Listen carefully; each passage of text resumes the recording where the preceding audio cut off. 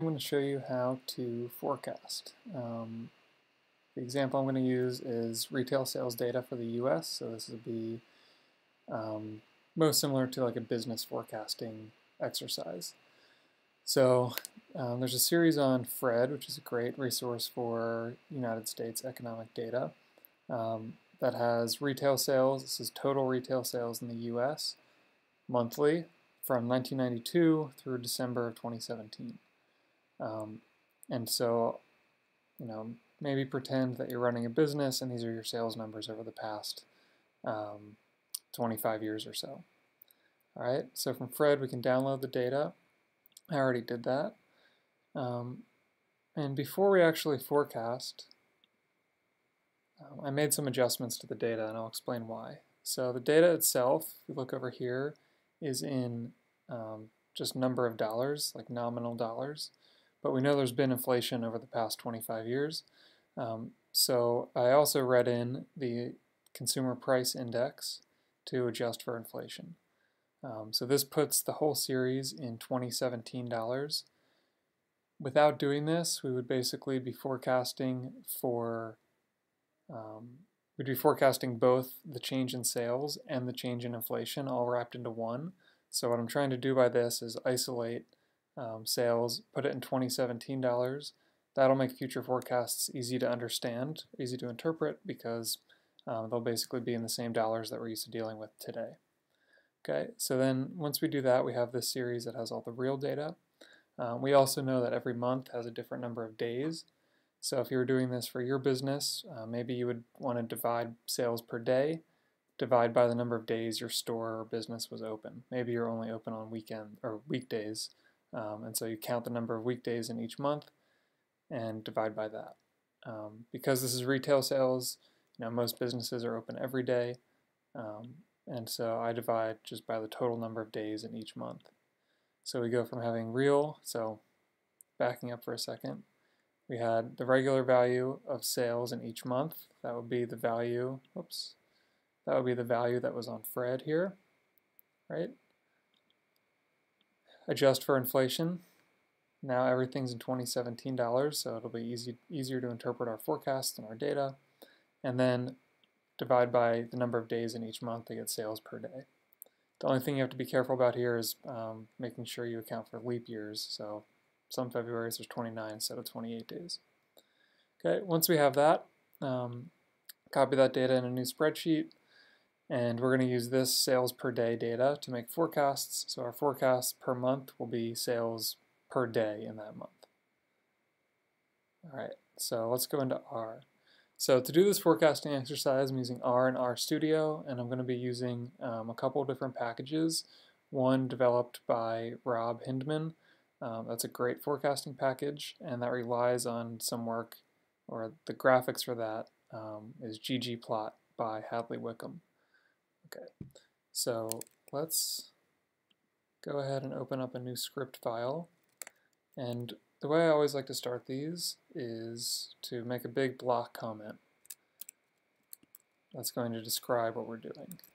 Okay, so let's write a little note to ourselves about what this file is going to do. So this file loads monthly retail sales per day. This data has been adjusted for inflation. This data has, I think that's good enough. Let's say we will use this data to forecast the next 2 years of sales per day. Right, and then created by, I always like to leave a note that I'm the one that created it, or if you're doing it, you could write your name and then the date. 2/9/18. Alright, so this is easy. Only takes a couple seconds, but it's really helpful if you open up this file. Maybe you write it today, you don't open it up again for a couple months. It's just nice to know what exactly you were thinking when you were writing this code and what its purpose is. Alright, so the first thing I like to do, some people disagree with this, but for our purposes it's going to be fine. let's clear all variables in workspace. So remove. So if we had any variables over here that were already open, this would clear out our whole system. This can prevent us from using variables that we didn't mean to define or that we defined a long time ago. So this will clear out the list of variables every time. Next, we're going to load the forecasting package. And the new version of the forecasting package is FPP2. If you don't have that installed, you can go to Packages, Install FPP2. All right. So that will load everything we need, and that will load the ggplot package behind the scenes, so we can use it. All right. After this, let's go ahead and load the data,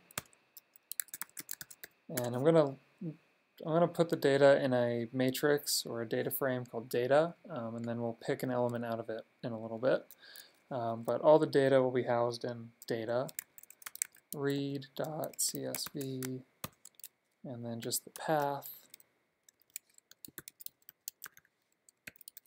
downloads, and then the file name, real sales per day.csv.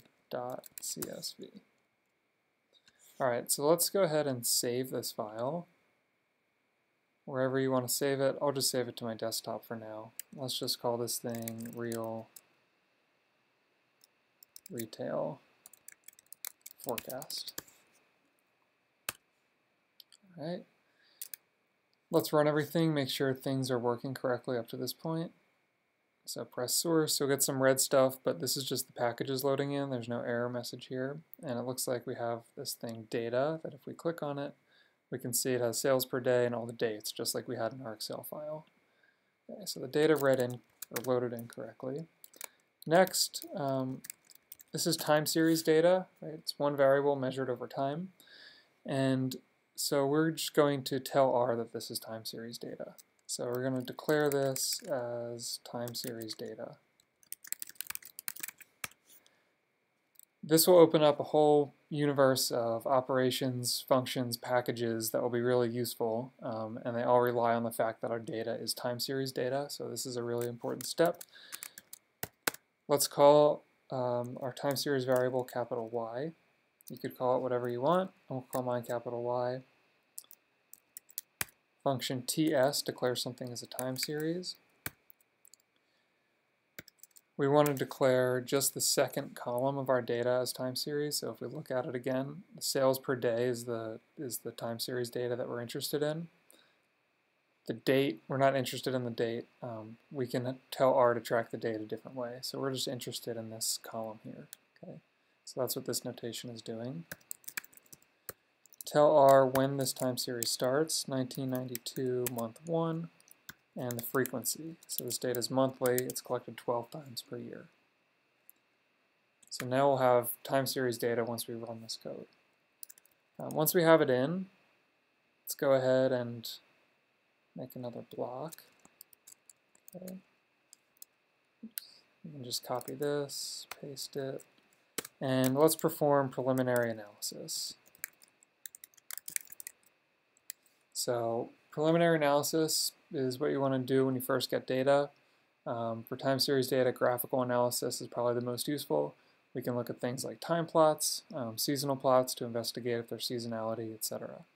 Okay, so let's do a time plot, which is similar to what we saw. If we go back to Fred, same thing. We're going to be plotting our data over time, but remember we adjusted our data, so it's going to look a little different than the plot on Fred looks like. Okay, so let's do a time plot. We can do auto plot Y, and then let's give this a title, so plus GG title, time plot, real US retail sales per day. And let's go ahead and also give this a better y-axis label, so Y lab for the Y label. Millions of 2017 dollars. Okay, and again, so now this Y label is going to be informative about the fact that we're using this inflation adjusted data. Okay, so if we press source, the plot actually won't come up. There's something you could do that would make the plot come up, but I'm not going to do that. Instead, to make the plot show up, you could highlight the lines and press run. Right, and now it's printed the plot for us. You click on zoom to get a bigger picture. So a couple things to note. Even though this data has been adjusted for inflation, we still have this positive trend over time because sales have been increasing over time. It looks to me like there may be some seasonal patterns. It's hard to tell without doing some more analysis, but these look like regular patterns that are happening in the same month every year. Again, we'll investigate that in a second. So we have this upward trend, and then remember what happened in 2008. This was the Great Recession, so the data fell a little bit before it started growing again after the recession ended. Okay, so a really useful plot just to kind of get a sense. So we can see the trend, possible seasonality, and maybe this we have one bad recession in our sample. Okay, so again, the data has a strong trend. And because it has a trend, we want to investigate transformations. Right, so some of the forecasting methods that we use won't be able to utilize data with a trend. It'll have to be what's called stationary, meaning the data should be flat. And it turns out there's relatively easy ways to make this data set stationary. The trend, if the trend is really strong relative to the seasonality, it can also make it hard to see if there's seasonal patterns in your data. So I always like to, before I do any seasonal analysis, transform the data so it's at least getting rid of the trend. All right. Let's take the first difference of the data to remove the trend. So the first difference, instead of looking at the raw dollar amount of sales, we're going to be looking at the change of sales from month to month. So the first difference would simply be, the change in sales from January 1991 to February 1991. Next month, next month, next month, right? So it's just the change of the data rather than the data itself. Right, so let's call this dy, d for difference, and there's a nice built-in function into R, diff, that can take the first difference for us. Okay, now we'll have difference data. Let's go ahead and do another time plot of the difference data, just so we can see what that looks like. So time plot difference data. And again, this will be the change rather than the raw data itself. So we can highlight all this and press run. And now we have the change from month to month. So again, we now got rid of the trend, the data is totally flat. There's really big fluctuations, but there's no longer a trend anymore. All right. So now that we got rid of the trend, let's take a look at seasonality and see if we can find any seasonality in the data. We have these we have these fluctuations. We want to see if they're happening in the same month every year or if they're irregular. And that's going to make a difference for how we want to model the data and how we want to make our forecasts. Okay, so series appears stationary, used to investigate seasonality.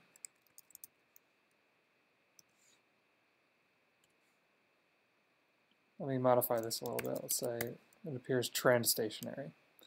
Right, so there's no more trend.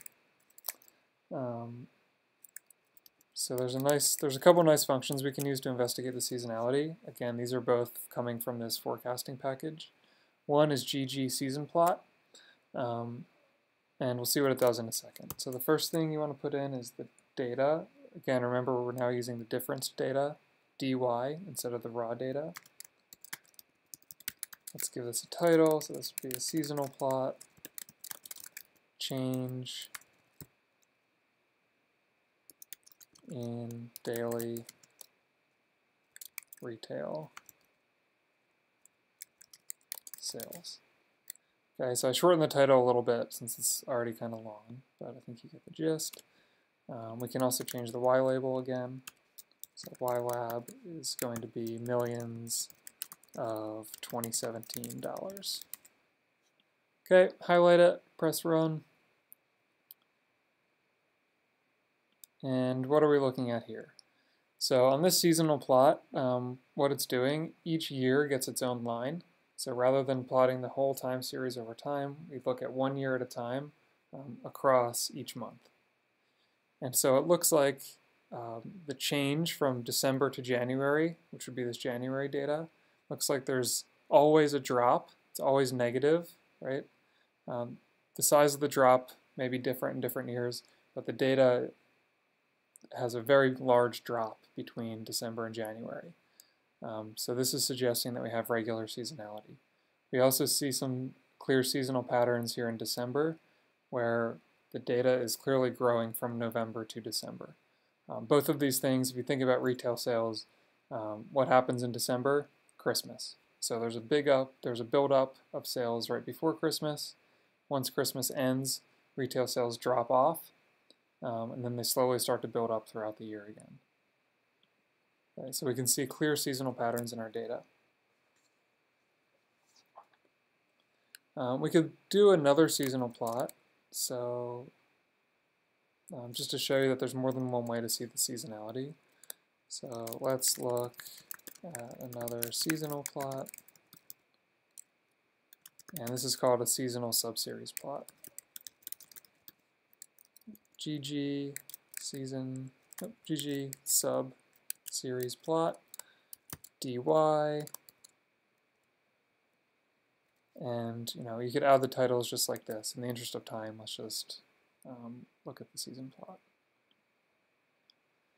So what this plot is doing for January, for instance, the first January in our data set is in 1992. So it's plotting January 90, the change in January 92, the change in January 93, 94, and it's connecting all those with a line. And then these blue lines are the averages. All right. So again, just another way to see the average change in January is highly negative. The average change in February is positive. And again, December, we see a really big positive change. So it's easy to see from this, the mean of the data in the different months is very different depending on what month you're in. Okay. And so again, what this is telling us is that we saw these big fluctuations on the time plot. And indeed, in fact, all these big negative values, it's every January where we see these big drop-offs. So it's a regular pattern that's happening every year during the same month, and that will influence the type of model that we want to use to forecast with. All right. So let's have another comment block, summarize what we found, and we can continue from here. Taking a little bit because I'm doing the video, slowing down my computer. All right, so our series Y, right, the unadjusted series, our series Y has trend and seasonality. Okay. To remove the trend, we take the first difference.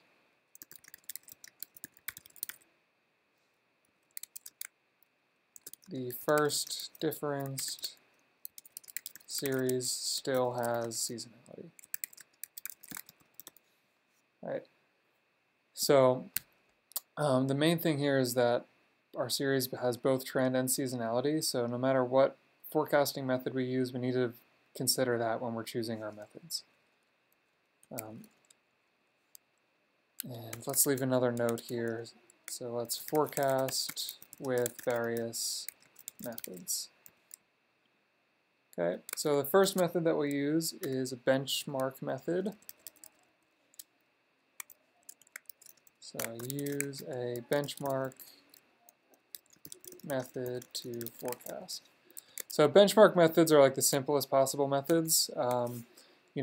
One benchmark method would be taking the mean of the data and just forecasting every month in the future will be the same as the in-sample mean. For this data, that probably wouldn't work well. You take the mean of the difference data, it's probably slightly positive, but it's going to be the same value every month in the future. And we clearly have these regular seasonal patterns, so it won't forecast very well because it's going to miss these big swings every January and December. So we're going to have some big misses. Another potential benchmark method is a seasonal naive method. That's the one we're going to use. So let's use the seasonal naive method as our benchmark. Seasonal naive method says that the value of the data, so yt equals yt minus s. For example, the value in January of 1994 would be equal to the value in January 1993 plus some random error. Okay. Then, same thing for February. The value in February 1994 will be the same as the value in February of 1993, etc. Okay, so because we have strong seasonality, this will be a great method to use. We do have to be careful. We want to use it for the difference data, because with the trend data, again, with the raw data itself, which has a trend, we'd be saying we think January 1994 would be similar to January 1993. But because we have this trend, that's going to tend to miss too low, right? Would miss too low, miss too low, miss too low, etc. So we want to use the detrended data or the first difference data, and that way the errors sometimes might be too high, sometimes might be too low, but on average are probably going to be close to 0. All right, so let's do fit, and then again there's a nice function built into this forecasting package, snaive. We'll use dy, again the differenced data. We can print out a summary of this model fit, and we can check the residuals from this model fit. Okay, so we're fitting this model. When we do that, it comes up with this, we have a new object, and this object is a container. It's a variable that contains lots of subvariables within it. There's some built-in functions that will utilize that information correctly. So for example, when we do the summary, a couple things come up. Tells us what method we use, tells us our residual standard deviation. That's a measure of how well our data is fitting, or smaller numbers closer to 0 or better. So let's leave a note. Let's say residual SD equals 287.06. Okay, so this is our benchmark. This relatively simple model that says a year, the value in the current month is the same as the value in the previous month, or the value in the current month is the same as the value exactly 1 year ago in the same month. Fits the data relatively well, where it's missing on average by roughly $287 million. Is that a lot or not? It depends on your task, and it depends on your data. Okay. Check residuals will give us a sense of how well this model is fitting the data. These residual plots, we want to see that the data looks totally random, which it kind of does up here. ACF, we want to see the residuals, which would be the leftover error terms, the part of the model, the part of the data that the model can't explain. We don't want any autocorrelation over time, so this is not ideal.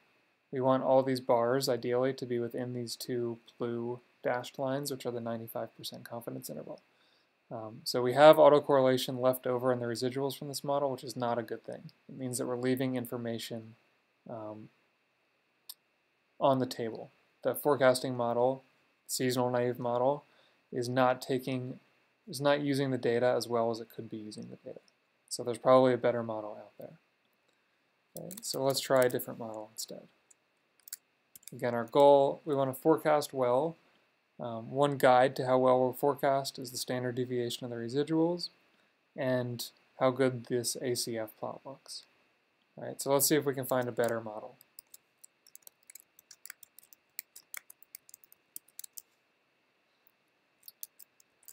The next type of model that we could consider is an exponential smoothing model. Exponential smoothing models are a class of time series forecasting models, and the really cool thing about R, so let's say fit ETS, is that there's a built-in function that will try essentially every single possible exponential smoothing model, and it'll return the one that's best. A cool thing about the exponential smoothers is that we can use the data itself. Some exponential smoothers can allow for trend, so if the data thinks that if the computer thinks that there's a trend in the data based on the tests that it's doing, it can include that. So we can use the regular data itself rather than the difference data that we used up here. Okay. Same thing. This will produce a model, a variable that's a list, similar to what the seasonal naive method did. And we can do the same exact stuff. So let me just copy this, probably faster. So we want to summarize fit ETS, and then check the residuals from fit ETS. Okay, so this might take a second to run because it's going to try out several different exponential smoothing models and then pick the best one. Okay, didn't take too long. This is what the residuals look like.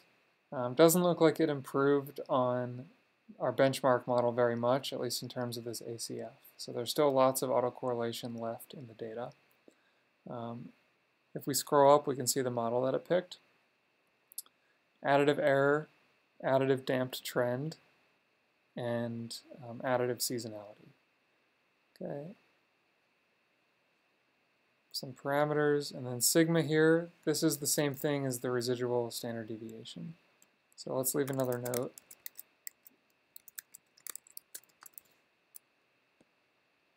It looks like I spelled residual wrong up above, so let me fix that. Okay, so again, smaller numbers of the residual standard deviation represent a better fit. So it's a good sign that the residual standard deviation fell. That means this model, at least in sample, is fitting better than the seasonal naive, although it looks like our error terms they're still somewhat problematic. Again, because these bars are going outside of the 95% confidence interval, that means that there's information in the data that the model is not using efficiently. In other words, we should be able to find a model that does do a better job forecasting if it's using all this information efficiently. All right, so let's do one more type of model. Fit and ARIMA model. Okay, so another popular time series model is an ARIMA model. The ARIMA model needs to be stationary. Data, when we use data in an ARIMA model, the data has to be stationary. There's a couple ways we could do this. We could use this differenced data to get rid of the trend, and then tell the ARIMA method that there's seasonality going on. There's a whole bunch of different ways we could do this. One way we could do it, let's say fit ARIMA. Just like the ETS method, there's a nice built-in function from this forecasting package. This FPP package has a function called auto.arima, and auto.arima will try out a whole bunch of different ARIMA methods and return the model that fits the best. Okay. One way we can use this is to use the regular data. Even though this data had a trend, we can account for that in our method. The way we're going to do that is we're going to set d equal 1. That tells R, before you fit the ARIMA model, take the first difference of the data. So this is doing behind the scenes what we did manually up here when we differenced the data. Okay, so it's going to do that behind the scenes. We can also get rid of the seasonality by taking the first seasonal difference. And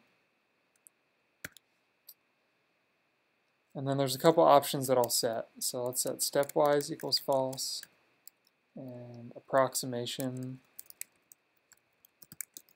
equals false, and trace equals true.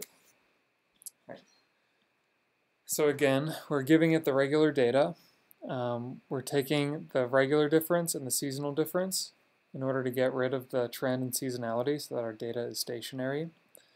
What these two options are doing, stepwise and approximation, this auto-ARIMA method was originally intended to fit a whole bunch of different time series.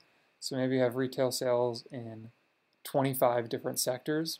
The way this auto-ARIMA function is set up is by default, it's going to try to do things as fast as possible. And so when it does things as fast as possible, it does an approximation to finding the best model. So it approximates the AIC instead of computing the exact AIC. That saves time, but we don't need to save that much time because we're just considering one time series. So we can turn that false.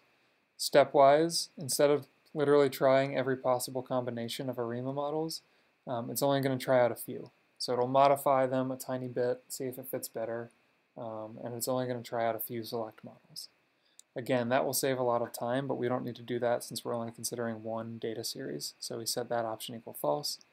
And then trace equals true is going to print out all the models it's trying down here. So it's kind of cool to watch it work. It's going to take a little while. Let's press run. All right, and then we can watch it work. Again, this will take a little bit. In the meantime, let's print the same general statistics that we printed earlier for the other methods.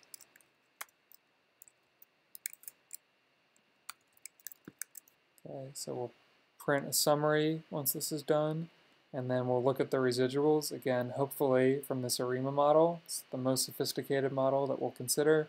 Hopefully this model can do a better job and get rid of this autocorrelation that's in the error terms. We're going to have to just wait a little bit till it finishes. I think it's almost done. Alright, so it just finished. Let's print these summary statistics. Come up here. Tells us what model it picked. Some coefficient estimates. This returns the squared error rather than the standard deviation. So if we want the standard deviation, we can take the square root of that number. Okay, so from this model, the residual SD equals 197.8. So at least in sample, this model is fitting the best. Remember, lower standard deviations are better. So the benchmark was 287. ETS improved on that benchmark. And then the ARIMA model did even better than the ETS method. Okay, as far as the residuals, this plot over here, they look a little bit better. We compare to previous. Right. There's not as much autocorrelation, and there's only a couple lags that are outside the 95% interval, but it's not perfect. So what this is telling me is that of the models we've tried, this is doing the best, but it's not perfect. Because there's some leftover autocorrelation, we know that there has to be at least one forecasting model out there that does a better job with this time series. But we don't necessarily know what that model is, and it's probably going to be pretty complicated. So what I would recommend is that you try a benchmark, an ETS, and a ARIMA model, and then choose between those. Again, you could investigate more complicated models, but that's going to require more research and a lot more effort on your part. So of these models, I think the ARIMA model is fitting the best in sample based on the residuals and the standard deviation. So finally, let's forecast.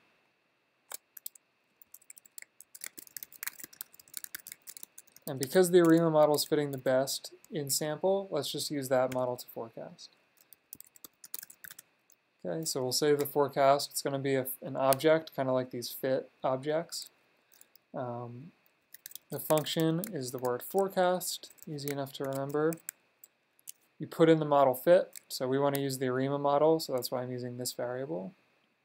Tell it how far. Let's do h equals 24 to forecast 24 months or 2 years ahead.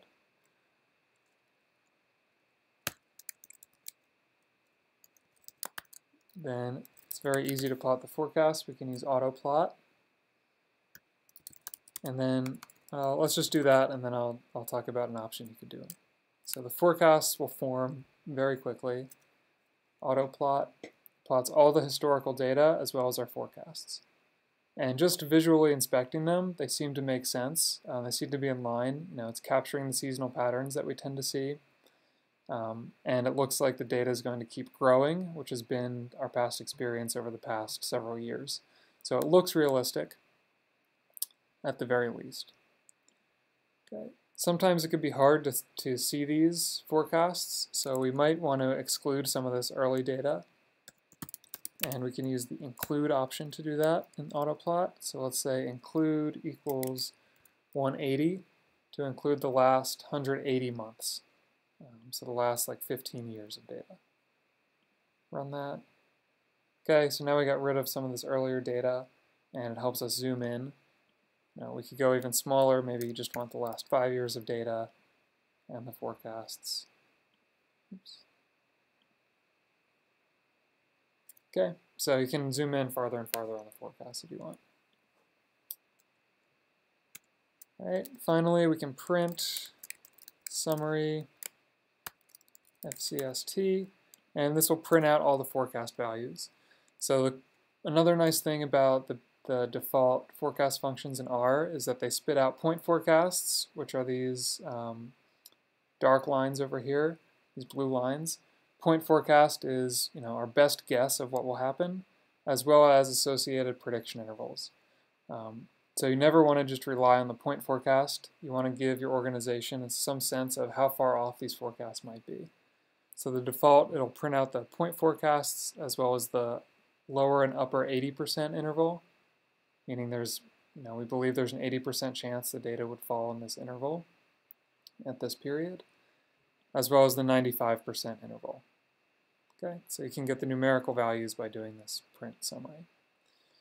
All right, so hopefully that was helpful. Again, what we did, we took retail sales data in the US, we adjusted it for inflation, investigated its properties, found it has a trend and seasonality, and then we chose appropriate forecasting methods based on the fact that there was trend and seasonality. We found the ARIMA method fit the best according to our in-sample statistics, and then we use that to form forecasts. All right, so I think that's all I have. If you want more information, I recommend if you Google OText FPP, that'll come up with a book that Hindman and a co-author have written, where this package is coming from, and there's a lot more detail about the forecasting methods that I was using today and the process I was following. All right, so again, hopefully you found that useful, and thanks for watching.